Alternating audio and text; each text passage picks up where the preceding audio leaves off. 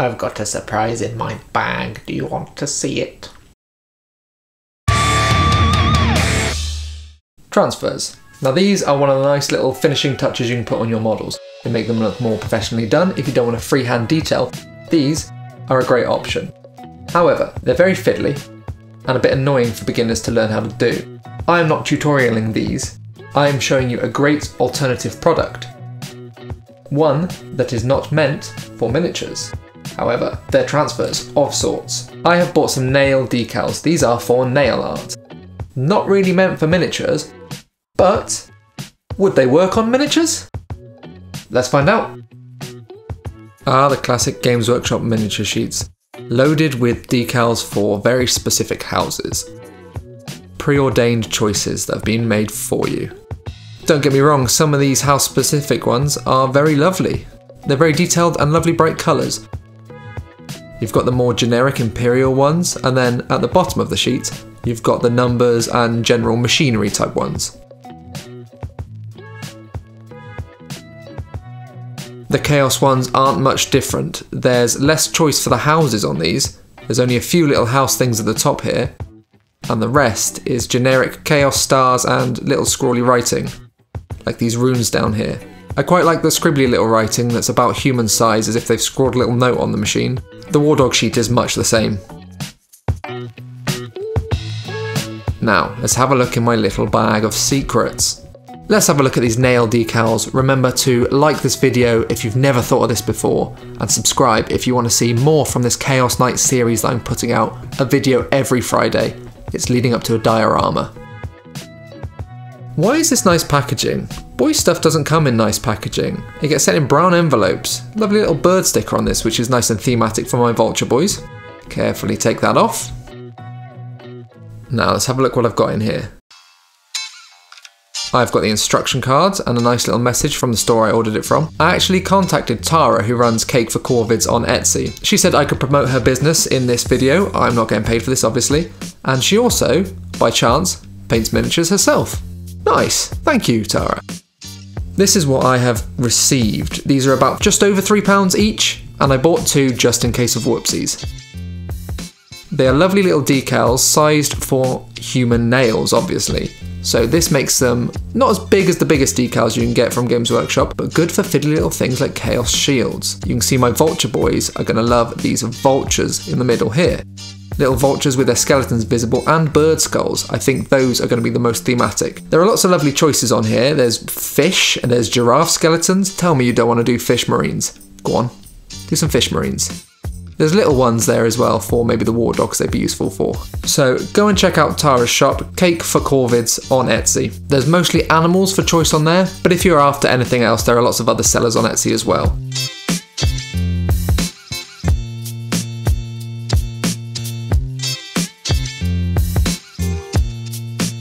This is the boy we're going to be doing. You may recognise him from the last two videos. I promise I'll catch the other ones up to this standard very soon.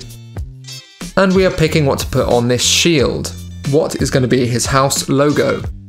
Obviously it's the vulture, isn't it? Perfect size. Yeah, go on then. Let's have a bit of that.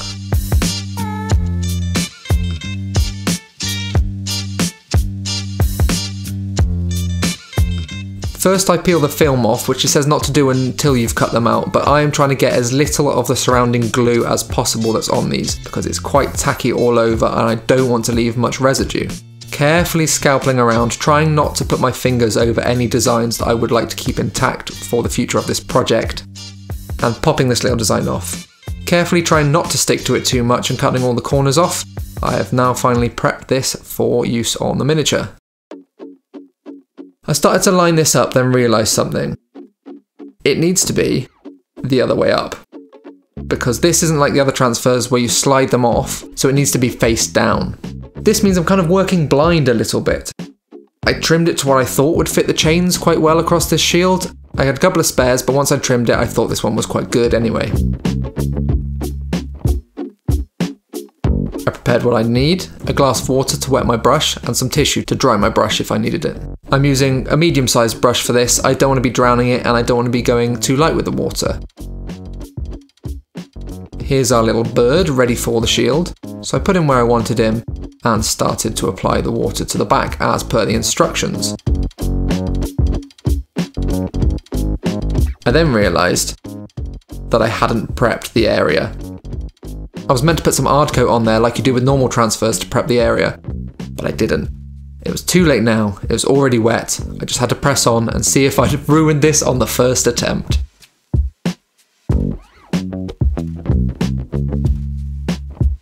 I applied pressure after it was damp enough, as the instructions suggested, and waited for about 4 minutes.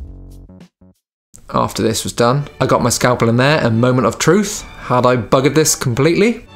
Whoop, there's his little head. Perfect. Look at the detail on these decals. I can't believe I haven't seen this before. Surely someone out there knows about this. I can't be the first to discover it. But if I am the first to discover it, you're welcome everyone. I also can't believe I found such perfect transfers for my theme. Who'd have thought vulture nail transfers existed?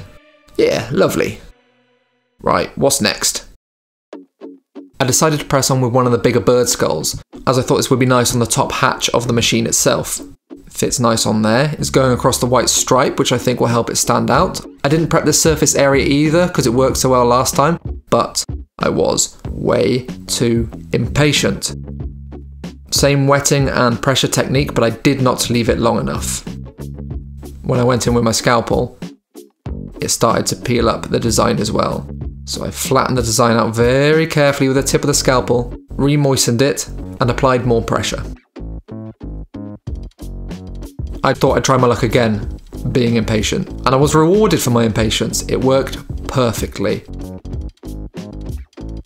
Look at the detail you can get with these type of transfers. Both of them looking really fresh on this model, and I know no one else has a Warhammer model like mine. I cannot believe this has worked. This is amazing. This is revolutionary in my mind for the transfer game. Why have we never done this before? Now there are different types of nail transfer. I did my research. There are ones that are like stickers, you don't want them. There are other type of water slide ones which are more like Warhammer decals, but I found they weren't as nice and detailed as these ones, which are more like those temporary tattoos you got as a kid in box of candy sticks and other sweets and snacks. Cake for Corvids, Tara, the lady I got these from, has lovely products in there. They are mostly animals, so if you're looking for animal themed transfers for your Warhammer miniatures, that's the way to go. There are a bunch of nautical ones, there are a bunch of jungle ones. Go and have a look. If you're looking for other ones, have a look at the rest of Etsy. There are loads of, bats, Ouija board stuff.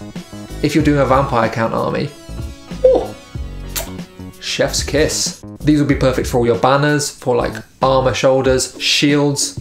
Have a look, loads of bats, cats, moons, skulls, all that kind of spooky stuff. It's worth looking if you're looking for army ideas. If you want to do Space Marines, but don't want to do a normal chapter, if you're looking to do your own chapter, like I'm doing my own House of Knights, have a look, see what you can find. This might bring a whole theme to mind in your head. I gave these a little blast with a hairdryer to make sure they were dry and set. I didn't want anything I was going to do next to affect these. I then primed the area as I should have with hard coat for these. I did this because I'm putting more transfers on. I am mixing these with the official Games Workshop Chaos transfers to make it look more coherent. I also used a little bit of decal fix from Vallejo just to prep the area and make sure these transfers went on as smooth as possible. This stuff goes on a little bit cloudy but dries clear, so do not worry if you're thinking of trying this. I gathered all the other areas of the model I wanted to put actual Chaos transfers on, including the shoulder pads and the shin guards of this Chaos Knight. On the shoulders and the shin pad panels I covered the whole area with hard coat. You don't want to cover just the little patch you're putting the transfer on, as you may leave ridges of this gloss varnish. So make sure it goes all the way up to the edges so you have a nice consistent coat.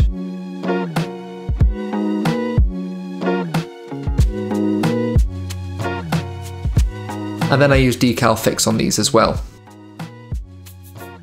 On the top door I wanted to use one of these little scrawly Chaos writing things to go next to the bird skull. I thought that would look quite nice on top here. It looked like someone had painted this by hand and then written a little message to the dark gods next to it.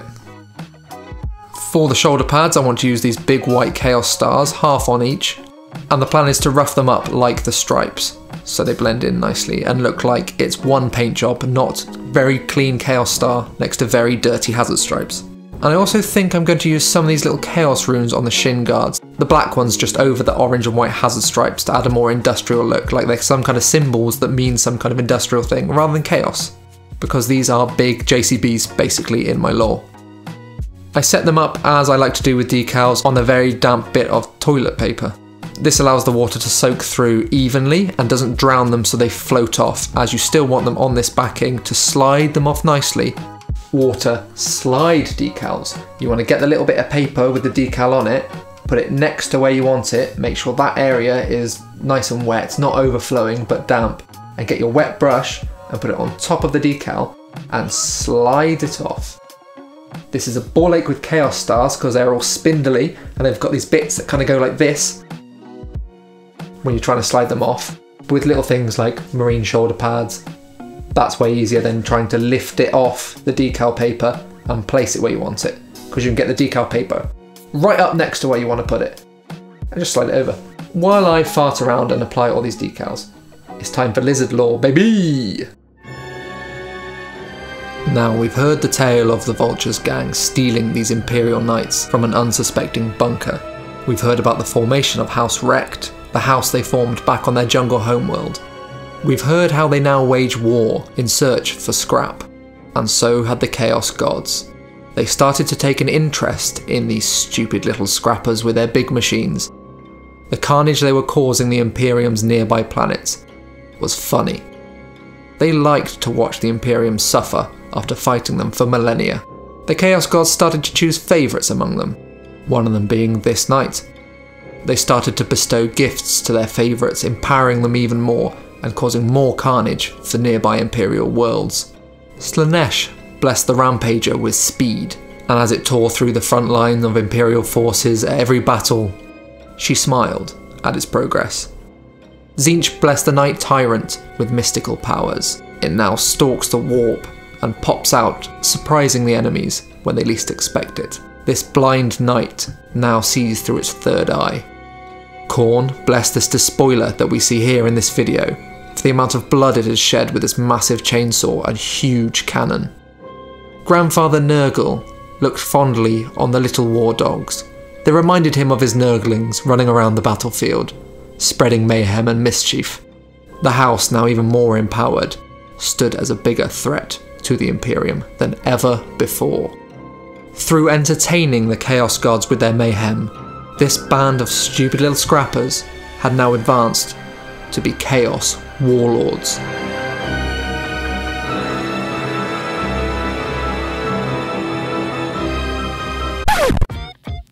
This has tied them in so well. The little Chaos Scrawlies on top look absolutely beautiful with this skull.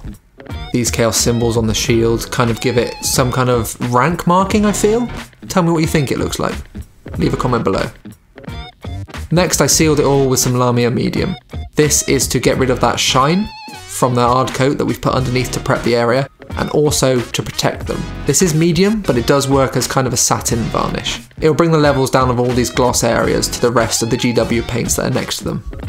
I again covered the whole area that I covered with gloss varnish to avoid any little ridges of medium or varnish on the area to keep it nice and smooth. I now needed to work on these Chaos Stars. They were too clean next to this dirty Hazard Stripe. For this, I brought back in Wraith Bone, which was the original off-white colour that I used for this chipping effect with the sponging. I used a brush to just dab around the middle areas of the white Chaos Star, giving it nice depth and dirt. This started to dirty it up, and I knew I was on the right path to make this look like one cohesive paint job. I even frayed the edges a little bit, just to make it look like it'd been battered. Rinse and repeat on the other side, and let's get going with the next step. I brought back in the oranges that I'd done the sponging with on the top of the shoulder pads and started to chip the edges again. Just little brush marks using straight from the pot. I didn't mind building up a little bit of texture with thick paint and just rubbing it smooth and spreading it out and making it look faded. The texture kind of adds to this weathered look anyway. And again, rinse and repeat on the other shoulder pad. With this orange going on nicely and adding to the weathered effect, I then brought in the very light orange we'd used on the last one as well. If you want to see how I did this orange paint job and the chipping effect on these Hazard Stripes and how they're so nice and neat, I'll link that video in the top corner now if you want to go and watch that. And there we go. I feel like I've done enough on that. Less is more may be good. I don't want to completely ruin this Chaos Star. Right, on to the grand reveal.